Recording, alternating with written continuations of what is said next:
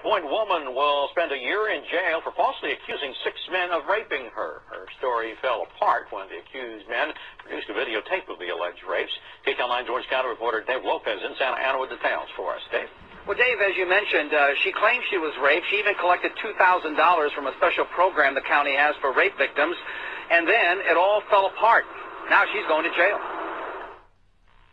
30-year-old Tamara Mounier, who has been diagnosed as depressed, bipolar, and suicidal, is going to Orange County Jail for up to 360 days for filing a false police report, claiming that 6 men in Fullerton kidnapped her and then violently raped her. These men were facing life in prison, and I felt very strongly she should at least serve a year in actual jail custody. The day after this alleged attack in June of 2004, Ms. Mounier had quite a story to tell detectives, how she was taken at gunpoint out of the Fullerton bar, taken to a house, blindfolded, and then 6 different men, all at gunpoint, took turns raping her. And then detectives, in investigating this story, found out about a videotape. And as they rolled the tape, everything changed.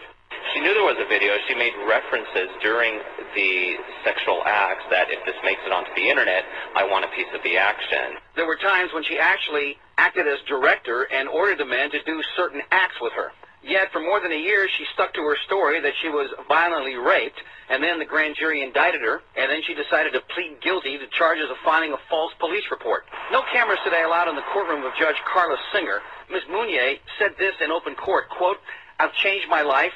I now take my medicine. I never believed I had an illness until this happened. I'm very, very sorry." To which the judge answered, "I believe you," and then added, "But if there was no videotape, those 6 men could have spent a long time in state prison."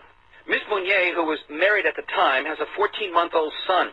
She has to report to jail on January 5th.